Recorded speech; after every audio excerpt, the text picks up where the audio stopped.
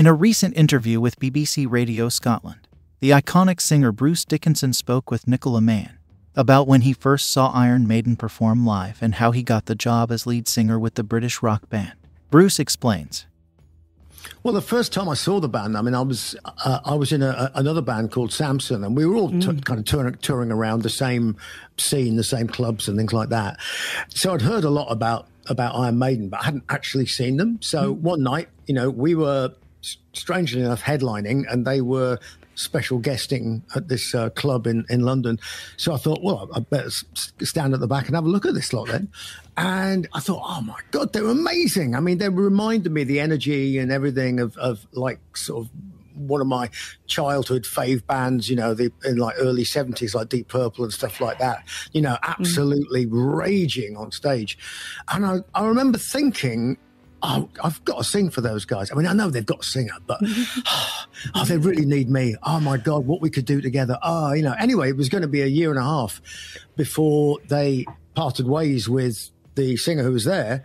And obviously we were all aware of each other. I mean, the drummer in Samson the previous year had joined Iron Maiden.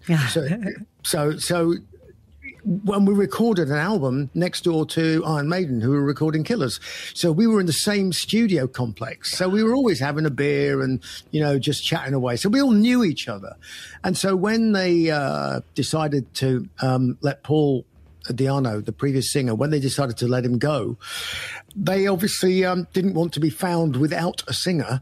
So they approached me after Reading Festival. I did a special guest thing with Samson, and the manager turned up in the audience, was watching, and Steve, the bass player, was watching, and he said, "Well, there you go. That's what you get." So he invited me back to his hotel room. So I'm sitting there in his hotel room, and he says, "I'd like to offer you the chance to audition." And I went, "Oh, okay, all right." And I've no idea. I mean, what was I, 19 years old or something like that? A Maiden were already going to be growing, obviously going to be one of the biggest bands in the world. And I remember saying to him, I said, "Look, mate," I said, "let's not beat about the bush." I said, "You're offering me the chance to audition." I said, "But I'm going to get the job." So the question is not whether or not I'll do the audition. The question is, do you actually want me when I get the job?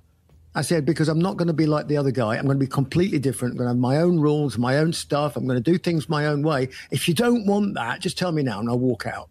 Wow. Well, there we go. Where did that come from? It's like, where did that come from? But when you're not 20, you're fearless, Quite. So, I did obviously audition for the band. So we went to a rehearsal room. We sang a load of Maiden tunes, and then we sang all of our favourite tunes that we all liked, that we all knew together. And it was great. And then recording studio, and they did a few checks, and that I actually did sound like what they thought I sounded like. And then that was it. It came outside, handshake, none of this elbow bumping back in the day. Handshake and a hug. And then down to, I think it was UFO, Hammersmith Odeon, and we all went down and got absolutely bladdered in the bar. And the rest is history. Thank you for tuning in, and please hit that like button, it's appreciated. Make sure that you subscribe for more rock-related content.